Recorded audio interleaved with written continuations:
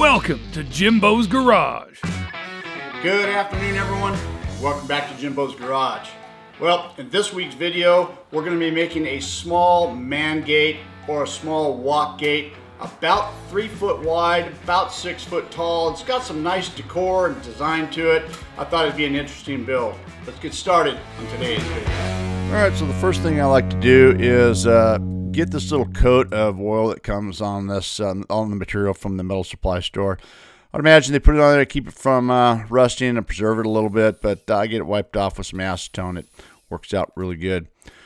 Took it over the slugger right here and got all my 45s cut. I like to cut all the pieces, get everything as cut as much as I can so everything just goes together. And you know, I got a new blade on the slugger, so everything's working good. Get over the burr king and just deburred everything.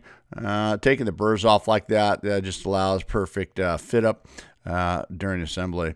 You can see here I'm over the fab table, and I made these little pins right here on my lathe, and they work out really good. You can see just the table's perfectly squared with these holes, and if you can just pin them up on either end like that and clamp everything down. I got these fixture clamps and some squares. Everything is perfectly square. I've double checked it, and all there is to do now is just to weld the thing together. Now, before I used to just tack and flip it over and be sure everything's square, but at this point, everything is square and being held down tight, and I can just go ahead and weld all the way out. And that's what we're doing right here. Got everything flipped around and just welding everything out. Of course, I double checked it after this because I always have a feeling it gets out of whack, but it hasn't yet. It works really good on this table. And this is just the top part of the gate. It is, it's going to be holding some decorative pieces right there, and I'm just welding that in right there.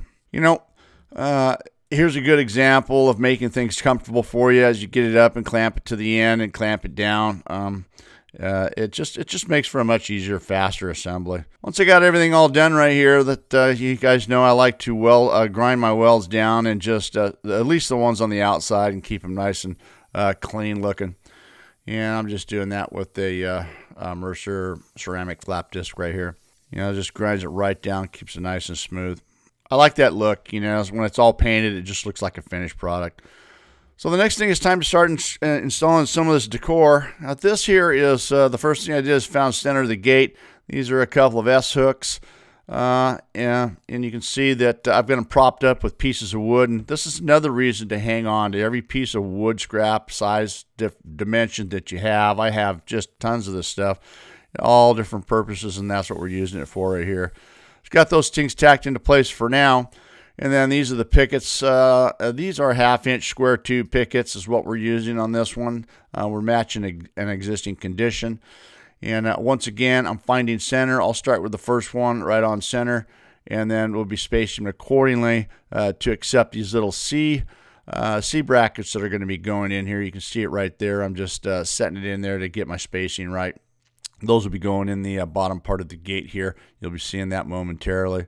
I'm just going to get started by just tacking these in on one side. I just want to get everything in place prior to finishing the rest of the gate with a smaller part of the decor here.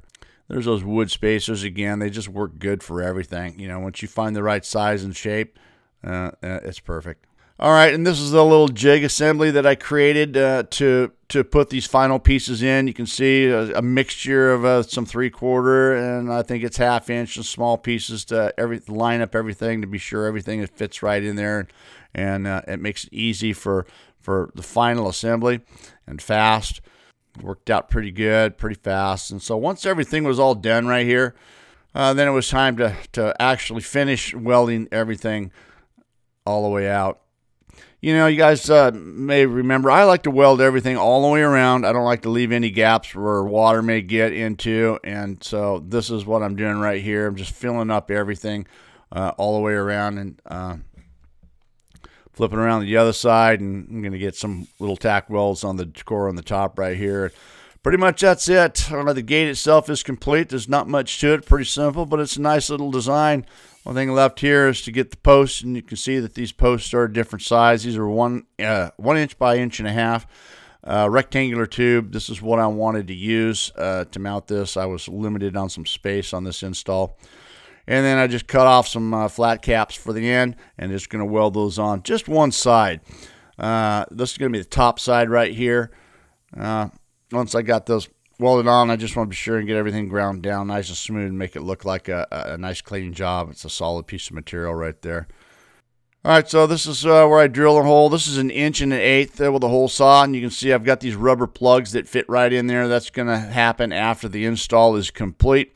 This 1 1/8 that allows me to get my socket with the big bolts that I use to mount to the wall, and I find that's worked out pretty good for me.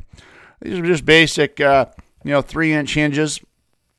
I like a medium-sized hinge right here. This is a fairly lightweight gate, so I didn't need to get carried away with anything too much bigger than that.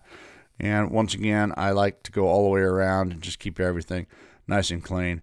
This is one part of the latch. You can see right here. In the past, I've welded these latches on and left the center holes open, and it looks kind of weird. And so now I just go ahead and just fill them right up, and make for a better job.